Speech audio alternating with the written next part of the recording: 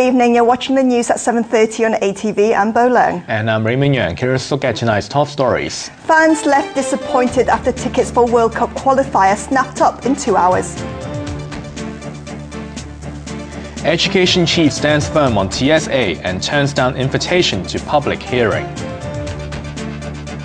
Presidents of China and Taiwan set to meet for the first time since 1949. Hong Kong Football Association scored an own goal today, according to fans, after elderly and student punters were left without a ticket for the big match against China. They claimed they were misled about how many tickets were on offer after they sold out in just a few hours. But the association is crying foul and blaming the media. Karen Young reports. Hundreds of students and elderly people flocked to Mong Kok Stadium this morning to grab concessionary tickets for the FIFA World Cup qualifier between Hong Kong and China. Some football fans started queuing outside the venue yesterday afternoon. I'm excited and not tired at all, said the student, who was the first to get a ticket. But a few in the queue were not feeling well and needed medical help. And later, many were disappointed after the discount tickets were snapped up in 2 hours. They were angry at the Hong Kong Football Association because there were supposed to be 1,000 tickets available. But HKFA chairman Brian Leung blamed the media for ignoring the fact that some concession tickets were sold in package deals or online. At the same time, the remaining 3,000 or so tickets were sold online. However, some punters complained that they had difficulty buying them because the system appeared to be congested even before sales started at 10 a.m. But others had no problems getting tickets, and they were sold out around 12:30 p.m. There have been suggestions that the HKFA broadcast the game at other venues for those who couldn't get tickets. But Leung swiftly shot that idea down, saying the association is short-staffed. The HKFA had wanted to hold the match at the 40,000 capacity Hong Kong Stadium. But it's believed the turf there wouldn't have recovered in time after a series of rugby matches. So the association settled for Mong Kok Stadium, which only has 6,000 seats. About 2,000 tickets for the much-anticipated match on the 17th of November are reserved for away fans, the HKFA's package deals and hospitality tickets. Karen Yang, ATV News.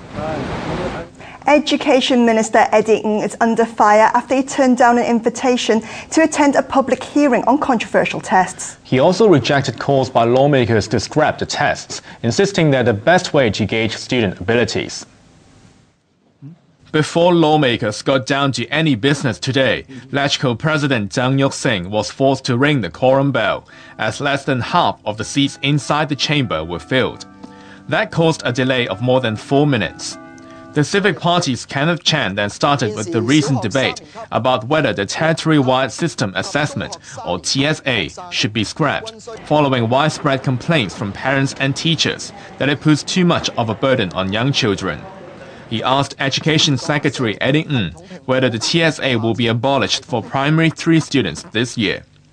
Ng stood firm on the exam, saying it is the only objective gauge of the competency levels of students in languages and mathematics. He also denied that the TSA results will be used to grade or label schools as good or bad.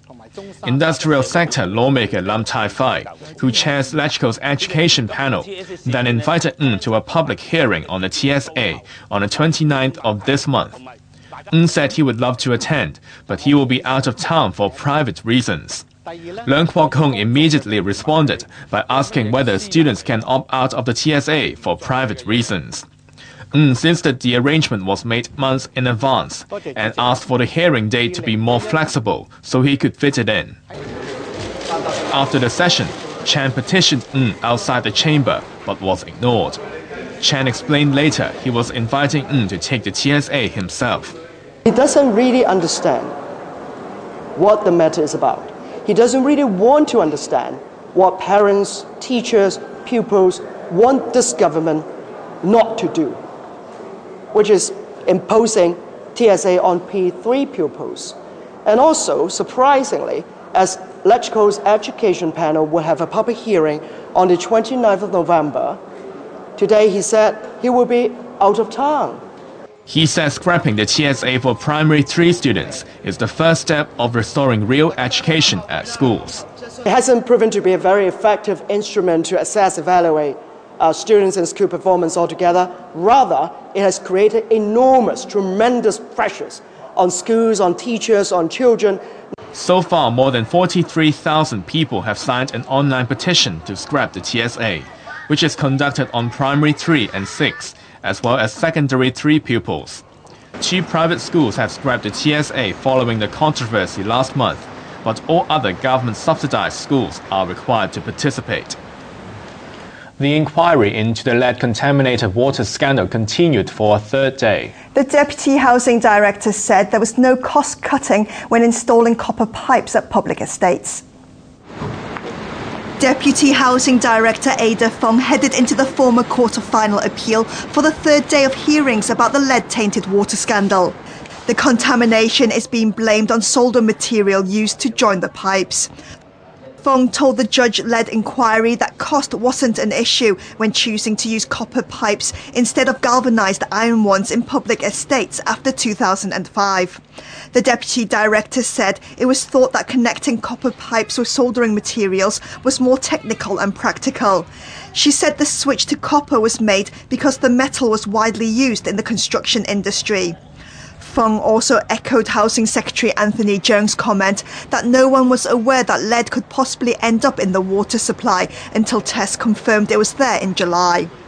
She said before the discovery, it was thought that the procedure for testing water quality was good enough. Fung admitted that soldering material was not tested before the scandal. Rejected candidate for the Hong Kong University Pro-Vice-Chancellor position, Johannes Chan, insisted today it's unusual for a school to apply for an injunction to ban the broadcast of secret recordings of private meetings. It's unusual, at least it is very unusual for a public authorities like a university to obtain or try to apply for an injunction. Because after all, university is a place for free flow of information, so it is rather rare for universities to apply for an injunction to restrain the disclosure of information. And especially here is University of Hong Kong itself is a publicly funded authority, and it has always been the major principle of this university of the maximum transparency. Customs says illegal cigarette smuggling cases are dropping, despite seizing the biggest haul in 2 years. Yesterday, custom officers seized 7.7 million sticks of suspected illicit cigarettes, worth about $21 million. The seizure was from a cargo container in Kwai Chung that arrived in the city from Vietnam. Despite the huge haul, customs officers say they are seeing a downward trend. About 32 million illicit cigarettes were grabbed in 19 cases last year, but only 13 million in 16 cases so far. President Xi Jinping will meet Taiwan President Ma Ying-jeou this weekend, the first time mainland and Taiwanese leaders will have met in 66 years. The pair are expected to exchange views on cross-strait issues. President Xi Jinping's meeting with Taiwan leader Ma Ying-jeou this Saturday in Singapore will be the first such meeting since the Chinese Civil War ended in 1949. In a bid to build closer economic and political ties, the two sides are expected to focus on promoting the peaceful development of relations across the Taiwan Strait. However, no breakthrough agreements or joint statements are expected. Tensions appear to have been slowly thawing since Ma took office in 2008. His Kuomintang party is regarded as supporting closer ties with the mainland, the island's largest trading partner. The meeting comes just 3 months before Taiwan's presidential elections, and analysts suspect it's been time to boost the ruling party's chances in the race. However, the move is not popular with everyone. The opposition Democratic Progressive Party is concerned about how much influence Beijing will have over Taiwan. Angry demonstrators gathered outside Taiwan's parliament today to protest Xi and Ma's meeting. DPP lawmakers described the event as improper, coming so close to elections. Meanwhile, the US says it welcomes any steps taken to help reduce tensions. The United States has a deep and abiding interest in peace and stability in the Taiwan Strait. The benefits that stable and positive cross-strait ties have brought to both sides of the Taiwan Strait, the United States and the region, have been enormous. Washington also called for the two sides to continue constructive dialogue based on dignity and respect. ASEAN nations are meeting in Malaysia, but the summit will not end with a joint statement. This comes amid rival claims in the South China Sea, and the country's defense minister said a consensus could not be reached. Arthur Okiola reports. Defense ministers from the Association of Southeast Asian Nations and some other countries met in Kuala Lumpur today. Defense Minister Chang Wan-chan and U.S. counterpart Ashton Carter were among those at the summit, despite the U.S. and China not being member nations. As usual, territorial disputes were hot topics, as they are straining relations in the region with China receiving the brunt of the blame. But host country Malaysia said due to a schedule change, there would be no signing ceremony or joint statement at the end of the forum. This came after China lobbied the other nations to drop any references to the issue, while the U.S. called for it to be included. Malaysia's defense minister said there would be no statement, as an agreement can't be reached. What we sign in a joint declaration is not going to resolve the issue of duplicating claims, nor is it going to wish the vessels that are in the South China Sea away. So to dwell on the JD is not going to solve the real problem. The minister defended the summit's importance despite the lack of consensus. We have other channels for us to discuss these other issues at the level of the foreign ministers, at the level of the highest leadership at the summit in a couple of weeks' time. Carter said the lack of consensus could only mean the members were concerned about activities in the South China Sea, and called on Beijing to be sincere in seeking a resolution. President Xi said in Washington, speaking for one claimant, that China is, quote, committed to respecting and upholding the freedom of navigation and overflight that countries enjoy according to international law, end quote. He pledged that China, as he said, does not intend to pursue militarization of outposts in the South China Sea. This is a positive statement, but we all must mean what we say. The meeting also comes a week after a U.S. warship entered waters near two artificial islands built by China. Arthur Okiola, ATV News. In other international news, 4 people in the U.S. state of Arkansas were injured after a small plane crash landed on a motorway.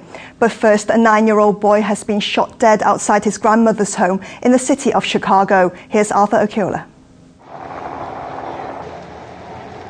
Police in Chicago are looking for the culprits behind the shooting of a 9-year-old boy. Tyshawn Lee was found dead in an alley near his grandmother's home, with multiple gunshot wounds in his head and back. There was an unknown number of individuals gathered in the alley prior to the shooting. Some type of argument or altercation ensued, which was followed by gunfire. I feel sad because it's a cruel community out here, and I just wish that it'll stop killing and make peace with the world. It's not known whether the boy was specifically targeted. The killing comes amid calls for tighter gun control laws. However, Chicago has some of the strictest gun restrictions in the U.S. A plane steered by the former head of Walmart's U.S. operations crash-landed on a highway in Arkansas. The small aircraft crash-landed outside a high school after its oil system failed and a parachute was deployed. Bill Simon was flying to Waco, Texas, where he teaches a business class at a university. 3 men on board the plane were taken to hospital, along with a woman whose truck was hit.